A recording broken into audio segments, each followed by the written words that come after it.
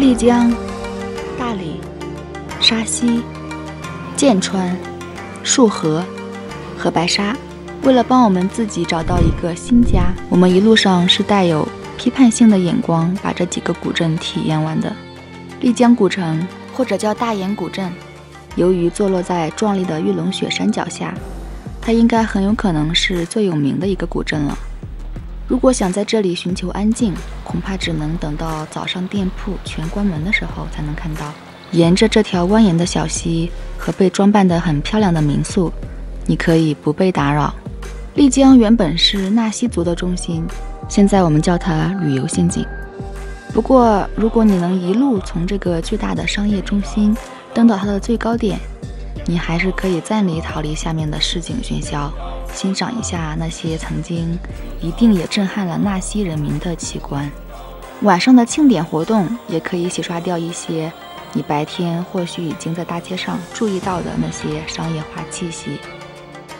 大理古城有一定的历史文化性和美感，这几点的结合让它更加声名远播。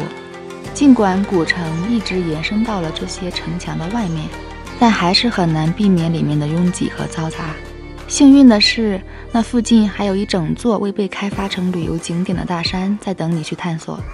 实际上我们一共在大理古城待了大概2个月，在那期间我们探遍了但凡我们能找到的角角落落。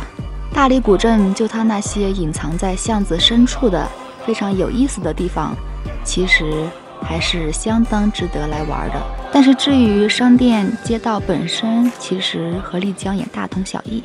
随着我们一进入沙溪，我们就发现了这个地方跟别的地方不一样，不仅因为被修复的古镇本身极具特色，还因为它周边的区域，这里风景优美，空气清新。附近的村庄里住着白族和异族人民，他们很乐意向愿意倾听的我们分享这里的民俗文化。沙溪之所以有名，是因为和西藏之间的一条古代贸易路线和这个存活了1300多年的市集。这么小一个地方竟容纳如此之多的东西，这点是令人难以置信的。对于我们2个而言，它带给我们的比像丽江这样的大城市还要多。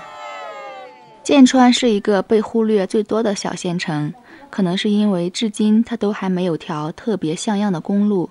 不过那里有一些具有历史意义的老房子可以去参观，还有1-2座宁静的寺庙。不过因为游客很少，所以在那里很容易体验到自己就是一名本地人的感觉。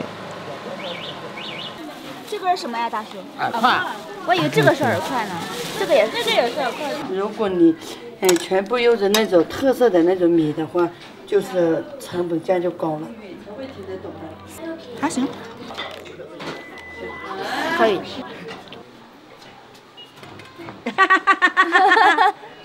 里面有水是吗？那和普通的烟有什么区别吗？差不多。我的工作我就学着这门手艺了。好像故宫里面那些好多东西也是做着的。哦，你的意思就是说，我们故宫里面的很多修复也是由剑川人做的？是的，剑川木匠。列表里的下一个就是旅游热点束河。这个古镇已然变成了丽江和附近人们节假日半天游的目的地了，所以在这儿能做的就是把自己也假装成游客。这里已经被开发的完全看不出过去的样子了。这是你自己的马？它几岁了？6岁了。哦，已经6岁了。如果你远离这些店面，可能还会偶然发现这个古镇真正古老的一部分，一个小广场和离中心很近的一座桥。我们在束河的最后一站是北边一个挺漂亮的小公园，束河很重要的一个标志。经过短暂的停留，我们收拾了行装，去到了白沙，一个往北不到10公里的古镇。就是在这里，我们找到了我们想找的那个地方。